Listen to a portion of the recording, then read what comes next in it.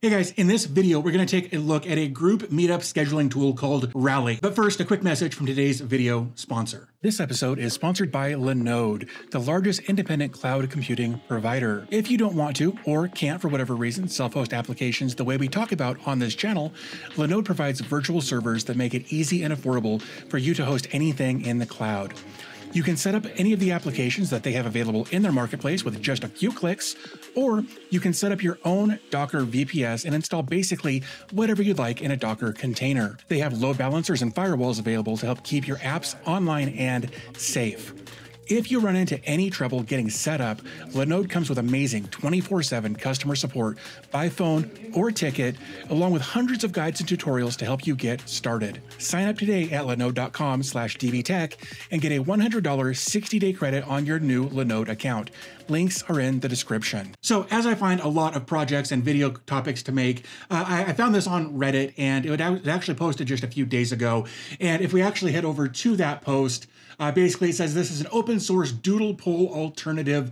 I don't know if you're familiar with doodle. I'd never heard of doodle until I found Rallly, but basically the idea is that you can create a poll basically and set up options for when might be a good time or a selection of good times to have a group get together, and then you can send that link to people and they can check the boxes that fit best for them, whether it's specific days or specific time frames within specific days. We're going to get into all of that kind of stuff here in just a moment, but that's kind of the idea behind Rallly is whoever creates the poll or the event can then set up certain days and times within those days and then send that to people. They can check the box and say when they're available, put their name in there so everybody knows kind of who's available when. Great idea. Absolutely love it, especially with the warmer weather coming and more people wanting to go out hiking and camping and those sorts of things. I think this is a great option to be able to kind of have an online collaboration spot for people to figure out when an event is possible. So if we take a look over here at the Reddit post, basically the XO Wire here said, hey, open source, Docker, definitely do Docker. The developer responded with fair point. They've avoided it. Nope, that has to do with images. Never mind. They do plan on publishing an image on Docker Hub. They're just trying to get on a proper release cycle before they commit to that. However, we are going to still install this in Docker. We're just going to copy the GitHub repository onto our server and deploy it that way. Of course, we're going to walk through that step by step during this video, but I just wanted to give an idea of what to expect with this setup. It's still early development. It's still actively being developed. I'm sure more features and functions and that sort of thing will be developed into this, but I wanted to share it with you so that you can kind of get in early and kind of watch the progress, or even possibly contribute to the progress, of this project if you're interested in doing that. So everything you'll need will be linked in the description down below, so definitely check that out. But with all that said, let's kind of take a look at how this works, and then we'll take a look at getting it installed. Okay, so this is Rallly. This is actually set up and hosted on my local server right over here next to me. And this is the homepage for that. And here we can see that it's got a great amount of information here. And you can either click on View the Demo, which is actually built in as well. Or we can come back over here and click on Get Started. And here we can see this is step one for creating our new poll, our new event, whatever you want to call it here. We're going to call this house party. And then the location will be your mom's house.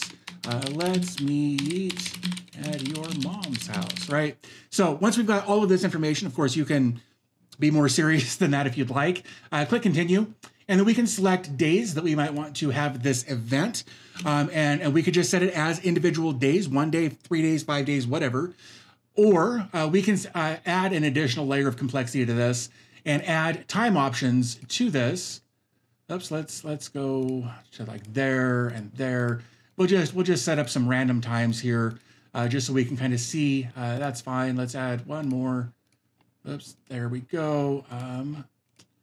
Okay, so here we are. We've got this, all of our times and our dates selected for this event. Next, we'll click on Continue. Then we're going to enter our name and our email address and click on Create Poll. Okay, so now we've got this interface here. Now, the first thing that I would do as the administrator of this event, just as a quick, hey, don't forget to do this, come up here and check that or click that. Oh, you need to verify your email first. So that's something to keep in mind. Cool. So let's check this email out. So right here is the email that I just received 0 minutes ago. You can click here, you can click here, or you can use that in case you forget it later. So let's just click the link. This is why you'll need to have SMTP set up for your server. So just something to keep in mind there. So now that we've verified that, we can turn notifications on. So anytime there's activity on this, you as the administrator should get an email. So let's test that. So what I want to do is click on share. I want to share this to a participant, my friends, my family, whoever I might want to invite to this event. I'm going to click on copy, and then I'm going to open this in a new thing here. And basically, what's kind of cool about this, we'll start up here at the top. We can see the location. We can see the name. All of that stuff is all up there. When it was created, who it was created by. And then let's say this is a virtual event and you're going to be in a different time zone when it happens. Well, we can see here like Tuesday, the 26th from 12 to 12:30. Let's say I'm in a different time zone. Well, now it has changed that automatically. So I don't have to think about when I need to be there. I don't have to do the math. It does it for me. So we're going to say ignore time zone. There we go. So let's say my name is Nate. And I can meet at 12 to 12:30 on the 26th, 9:30 to 10:30 on the 28th, and 2:15 to 3:15. Those are the time slots I have available. So I'm going to go ahead and click save, just like so. Also, as an administrator, it automatically updated my page in real time here. So I didn't have to refresh or do any of that. It just automatically updated. And I got an email about that saying Nate has voted on your poll, and I can go there, and of course it'll bring me right back to here. Also, let's say Nate had something to say about this. Oops, I'm going to say and click send. All right, so now for the sake of this, let's open a new window. Let's just open Firefox. I'm going to bring this up just so we can again get a bit of a demonstration here. We're going to open that up. And here we can see that Nate is looking forward to this. We can see when Nate's times and are times and dates when he's available. So from a development standpoint here, I should not be able to edit Nate's availability. That's something that I hope that gets fixed. I don't know if you set that via a cookie or an email address or whatever the case is. But I, as this new participant, shouldn't be able to edit Nate's his availability. So hopefully the developer will see this and figure out some way to adjust that. But just one of those things. Again, this is still early development. So I'm going to click on cancel, and I'm going to say I'm a new participant, and I'm going to put in my name, and I'm going to say let's just do that, and I can meet the 26th at 1:30, the 28th at 9:30. Or the 30th at 10:30 and click save.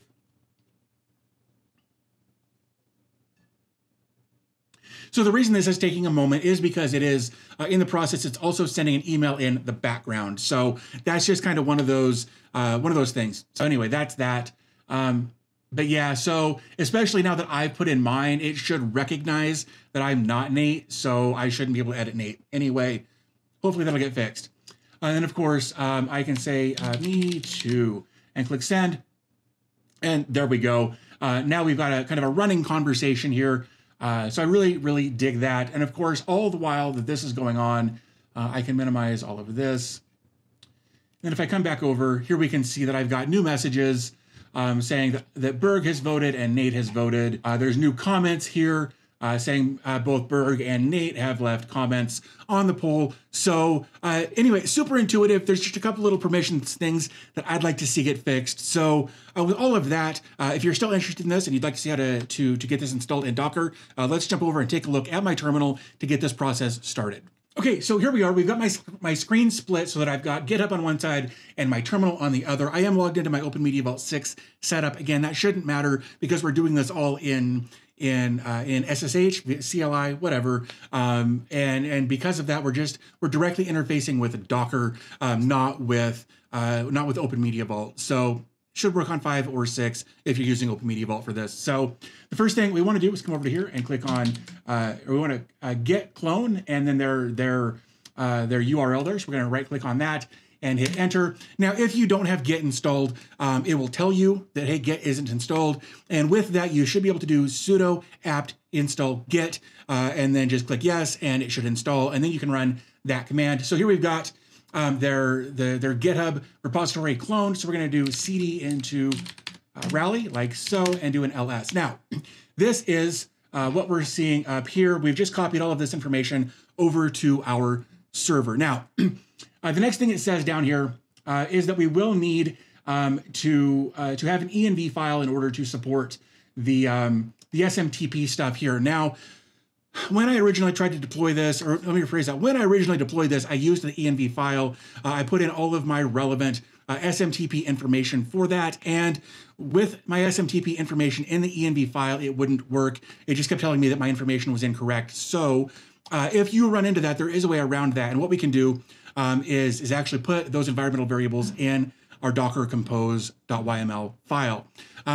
The way the developer intends you to do it, and really the way you should do it with the env file, would be this, right? So we've got this sample.env file right there. So what we would do is cp sample.env to .env like so, and then we could do nano.env like there. And here we are. This is all of the information that you would need to fill out for your SMTP server. Now, like it says up here, Postgres database not needed if you're running this with Docker Compose, because we're actually doing the connection in the Docker Compose, and we'll take a look at that here in just a moment. But I just wanted to kind of show you this. This is what the env file looks like. So, so it might just be something to keep in mind there. We're actually not going to use the env file for the simplicity, or to keep this set up simple. So what I'm going to do is just Control X. And we're going to do nano, docker compose.yml like so. So let's take a look at this so we can kind of get an idea of what's going on here. Actually, I want to bring this down. Let's minimize this. Let's bring you to the middle, and then let's zoom in. Okay, so here we are. We've got version 3.3. Our service, our first service listed here is our Rallly database. Our image will be a Postgres database version 14.2. Restart will be always. So basically, if you have to reboot your Docker server, this will automatically come back up. Our volume for that will be db-data for the volume there, and then it will map to this location inside the database container. We've got an environment of Postgres, password is Postgres. You should probably change that just for security purposes, but if you change it down there, make sure to change it right there as well. And then you should be good to go. Below that, we've got our Rallly service. We're going to build this service. We're going to build this Docker Compose setup here. And the context is use this root folder. Our arguments are, hey, use this database URL. That's what that's for. Again, restart always. We've got a command here saying that, hey, we need to make sure that these are available. So if it's not on the system, deploy them and then start yarn. This depends on the Rallly database. Basically, what that means is the Rallly container, the app container, won't start or try to do anything until it's able to figure out that the database is up and running first. In these situations, you always want to do a depends on just to make sure that the database is up so that the app isn't kind of spinning its gears waiting for something. Below that, we've got some ports. There's a good chance that maybe we've already got something on port 3000. I don't, but if you need to change port 3000 to something else, change like this area right here. Don't change this side. That colon 3000 is for the inside of the container, so just leave that alone. I am going to change this back to 3000 because I know that there's nothing on there that I need. So our environment right now is just a database URL. Again, if you change the password up here, be sure to change it down here as well. And then below that, we've got an environmental variable or an env file. And this is, actually, we're going to take this out. We're going to do Control K and Control K like so. And then what we can do is put in all of the information that we need from here and just paste that in there. And then of course, there will be a little bit of formatting here. So that's basically it. You would fill in your SMTP host, your support email, basically who the email is from, the SMTP port for your setup, SMTP secure, true or false, your SMTP username and your SMTP password. Once you fill all of that in, you can press Control-O and Enter and Control-X to save and exit the Docker Compose file. Okay, so now that we've edited our Docker Compose file, the next thing we want to do is docker-compose space up space -d. The -d is to run it detached, meaning if we didn't run -d, it would run all of this in the terminal, and then if we were to shut this terminal screen down, the container would also shut down, so it wouldn't work without this terminal being up. So we run it detached from the terminal. So we'll go ahead and hit enter. Okay, so that happened differently on my system than it happened on your system. I thought I had fixed that. Basically, what it's going to do is it's going to pull all of the resources that it needs on your first deployment, and then it's going to build everything that it needs to build and deploy everything it needs to deploy. This will actually take several minutes, probably the first time you deploy this. So just be aware of that. I did a Docker system prune, and I thought that would have fixed it. I was wrong, and I was hoping to actually kind of show that whole process there, and I missed it. I apologize for that, but that's basically it. So now your next step, of course, would be to go to your reverse proxy and get a domain and an SSL set up on this. I've got videos about that. I will link to those in the description down below so that you can know how to do those things.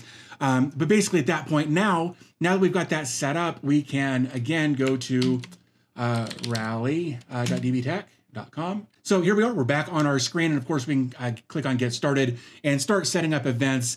We can send this to friends and family and let them use it if you wanted to do that.